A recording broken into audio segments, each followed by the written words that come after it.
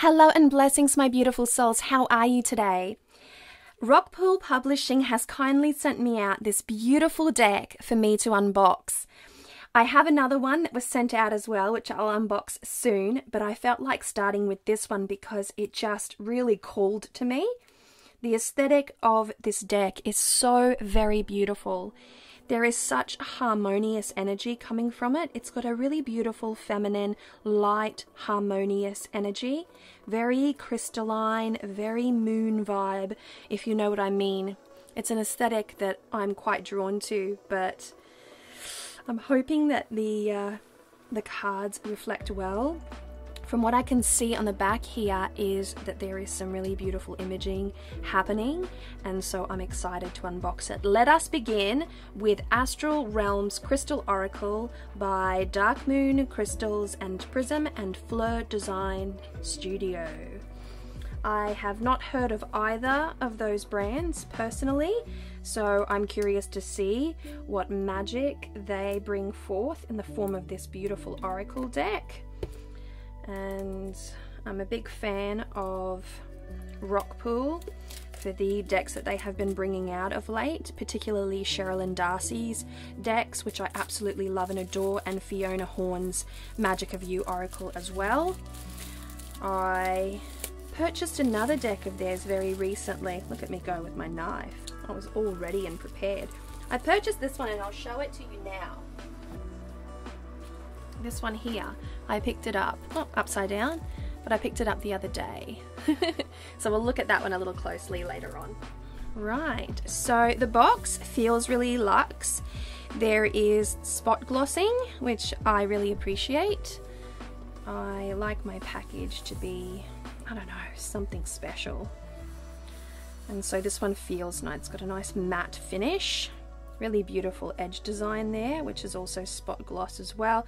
The moon, the crystal, sort of the archway, the crystal in the center, all spot gloss. So nice foil. Ooh, really beautiful internal color. Despite myself, folks, this is actually one of my favorite colors, like this burnt orange vibe.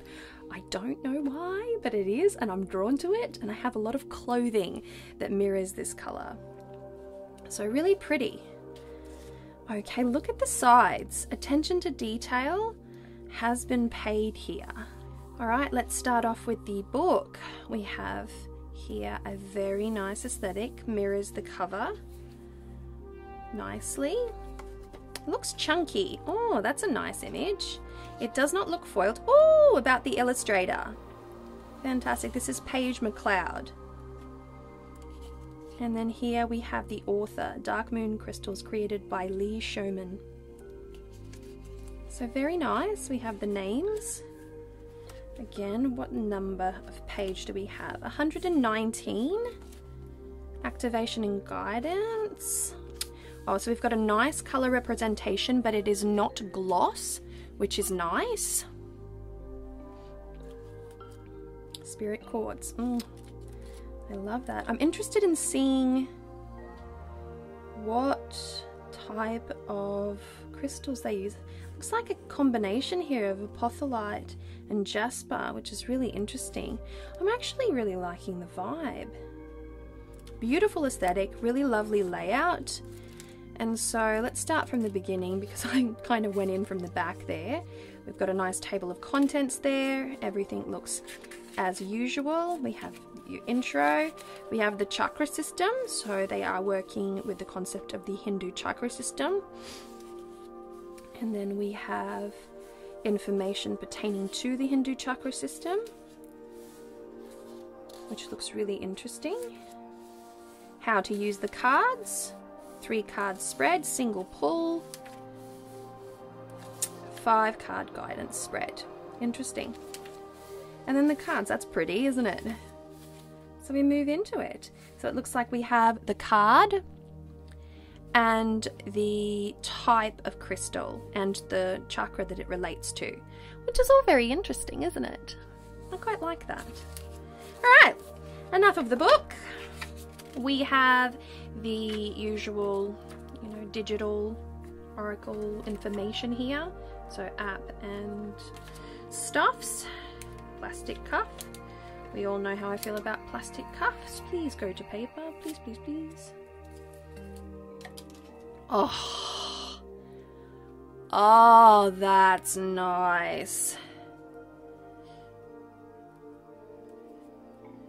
Oh, that is really, really nice. That is slick. That is nice. Relatively good cardstock. Stand up in a good shuffle. Alright, here we go. We have Transcendence, and then we have the Crown Chakra here. We have Consciousness with the Third Eye Chakra. We have Expression with the Throat Chakra. Intention, Heart Chakra. Shatki, Solar Plex Chakra. And then Tangerine Quartz on the other side. We have Deep Knowing, Sacral Chakra, Sunstone. That's beautiful. Culmination, Root Chakra, Hematite. Ooh, that's nice. Intuition, Water Element, Aquamarine. So there's information all over the page. And by page I mean card here. Eudaimonia, Uranus, and Malachite. Malachite's such an interesting stone. It never really calls to me. Do you have those crystals that just you see around, they're very common, they're very popular, etc., and yet they do nothing for you? Malachite is one of those stones. I have pieces of malachite in my collection because I like to collect, but I don't really work with it. So if you work with malachite, let me know what it is that you gain from your work with malachite. I'd be interested in hearing your thoughts on that. We have Initiation here, the fire element, and we have Aragonite. I find that stone so interesting. Then we have here Regeneration, Pluto, Black Tourmaline, which I am super down with. Anyone that knows me and knows me well knows that I'm a big fan of tourmaline. I always have it in my sacred space. I love it. It is my primary neutralizing stone. Do you have such a stone that helps you to ground and center, eradicate ill intentions, remove negative energy, and really rebalance the space with that solid hit? I find that it's a real heavy hitter for me. That is why I like to use it, because I tend to do a lot of heavier spirit work, and sometimes I need that heavy hitter on my side. So what stone does that for you? What's your preferred clearing stone? I'd be interested in hearing your thoughts on that. Perseverance, Earth Element, and Turquoise. Oh, that is so pretty. That is really pretty, isn't it? I would like to see more colour, more vibrancy coming from the stone itself, so perhaps a sharper image of the stone would be preferred. That's just my own personal, critiquing here. Like this one here has a luminescence, but it almost fades in comparison to, the other digital arrangements here, the butterfly and the greenery there, which I think is very, very beautiful. And what does this one say? We have Transition, we have Moon, we have Calcite there. Then we have Empathy, Venus, and Rose Quartz. Oh, this is beautiful. Very Venus Aphrodite energy here, which I'm loving because I'm currently working with her at the moment in so many different capacities. So this one's beautiful. And then we have Introspection here, and that is Asterion and Fluorite. Sorry, my hair keeps hitting the microphone. Apologies, folks. Apologies. And then we have Divine Love, and that is Soul Star Chakra and Pink Amethyst. So that's really, really pretty. I'm feeling that one quite a bit. And we move to Abundance, Regular Star, Smoky Amazonite. Ooh, I love the sound of a smoky Amazonite. Yes, please. We have Clarity and Sun, Citrine. Citrine is one of those stones that you have to be very careful with, folks, because there is a lot of fake citrine out there, and many people buy, own, and use pieces of fake citrine. Citrine is actually harder to come by in its pure natural form than you might imagine, and please source your crystals ethically. But keep an eye out for, you know, the real deal. There's something special about working with citrine, and you can get a lot out of it if you hang out or hold out for that true and genuine piece. We have here Insight, and this is Universal Chakra, and Peach Selenite, which I love. Oh my gosh, I'm gonna go on a tangent. I can feel myself going on a tangent here. I love Peach Selenite so much. My beautiful friend Krishna Priya sent me a piece, like an obelisk size, almost like a wand, almost like a big version of this, but more obelisk shaped. And I simply hold it and run it up and down from my crown all the way through to my feet, and I can physically feel the energy of that stone in such a tangible way. It is the only stone that lifts my spirits. It really is the most magnificent stone I have to work with in that way. So I will go on and on about that one. So I'm down with that inclusion, and I'm feeling so much more positive about this deck as a result. Not that I was not feeling positive, it's just that when they represent something that is dear to me, in a deck or in any capacity really, I truly genuinely appreciate that. We have Direction, Alishira Star, I'm hoping I'm pronouncing that correct, and then the Super 7. Oh, I love Super 7. I used to rock a pendant of Super 7 for quite a few years actually. This is particularly relevant for when I did my Reiki 1 and 2. And I lived in the Northern Territory. I went with a friend of mine to this beautiful little crystal shop in Darwin, and I picked up this pendant, this Super 7 pendant. And I actually sent one to my grandfather prior to him passing away because he discovered the magic of crystals, and he called me to have a conversation with me about that. And he asked me if I could find him a really beautiful, powerful stone, and he mentioned the Super 7. And he wanted a stone and a little cage, you know, those little cages.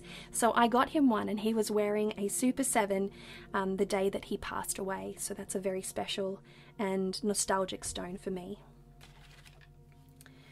We have here Boundaries, and we have South Node. So we've got a little astrology coming in there, and that is labradorite or laboradite, depending on how you like to pronounce it. The Stone of Scorpio, the Temple of Stars.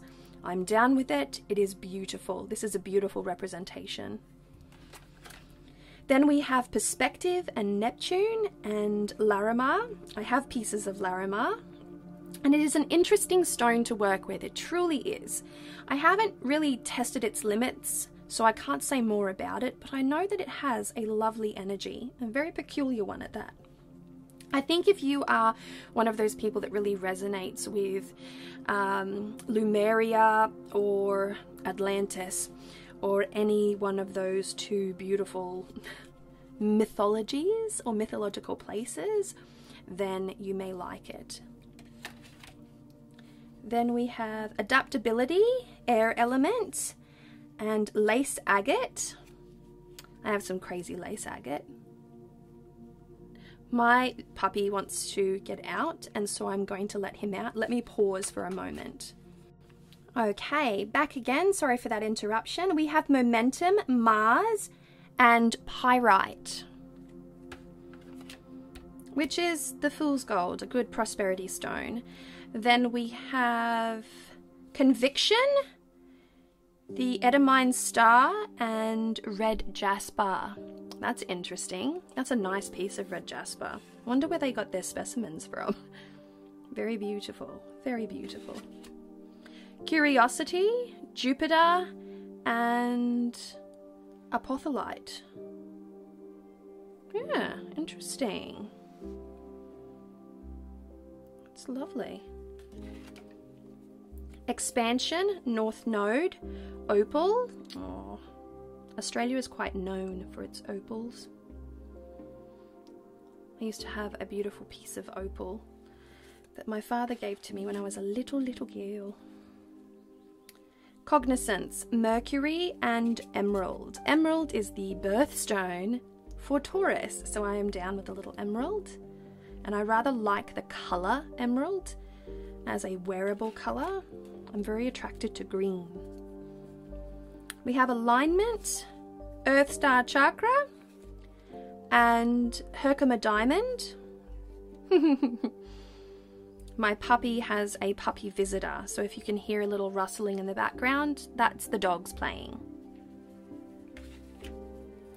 Then we have Discipline, Saturn, and Azurite. Oh, I like Azurite. Very interesting stone. And then we have Trust, Palace, and Ammonite, which is the beautiful fossilized shell. We have Resolve, Vesta, and Desert Jasper. Very lovely. And then we have Healing, Chiron, and the Wounded Healer, and Spirit Quartz, which I think is absolutely lovely. So what did you think, beautiful souls? Having a look at all of these beautiful cards, what did you think? Did you enjoy the inclusion of gems? There are quite a few crystal oracles out there, but very few catch my eye because I don't enjoy necessarily the choices of crystals. I found there to be such a beautiful aesthetic to this deck, and I can honestly see myself using it. It is beautiful to look at. It feels lovely.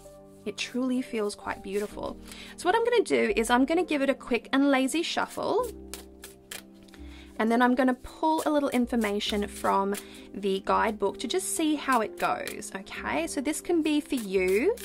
So if you set a nice intention, close your eyes, ground and center, I will do the same and see what crystal, what wisdom, which card comes out. Again, apologies for the background noise, the dogs are playing.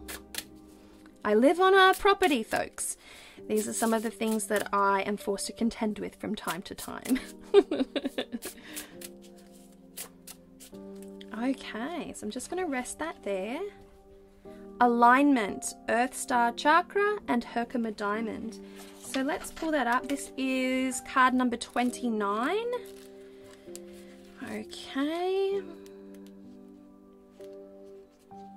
25, 27, 29. Here we go.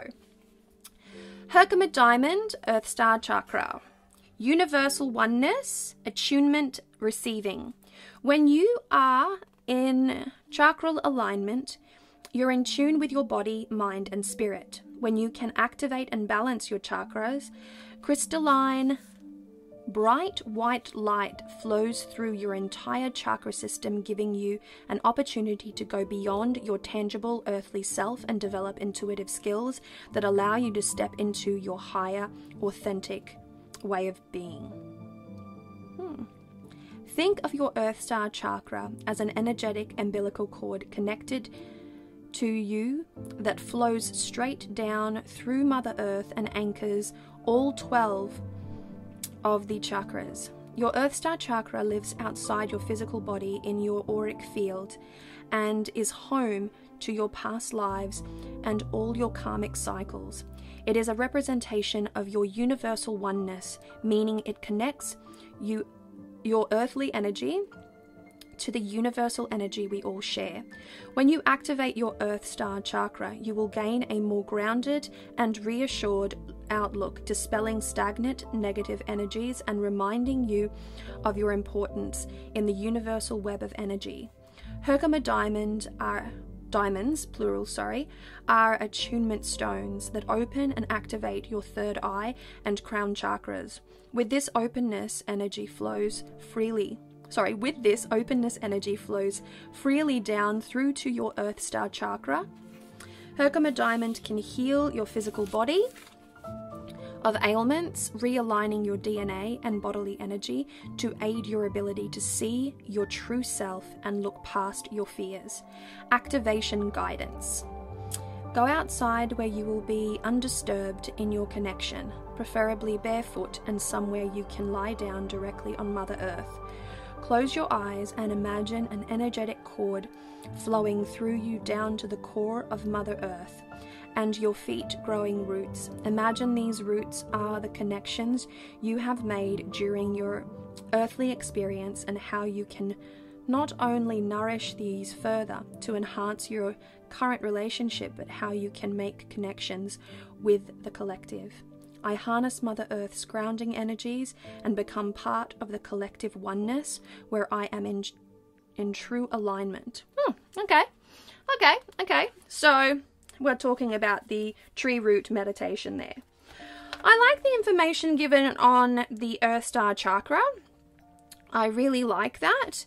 And, you know, I think that there could be a little bit of extra energy, extra information in this deck that, you know, I've forgotten about. I originally learned about Soul Star and Earth Star chakras when I was doing my Reiki training, and that was a really, really long time ago. And since I'm not a Reiki practitioner, or I don't do anything really apart from help my children from time to time, I've forgotten a lot of that, so I appreciate any resource that helps me to reconnect with wisdom that I may have forgotten over time.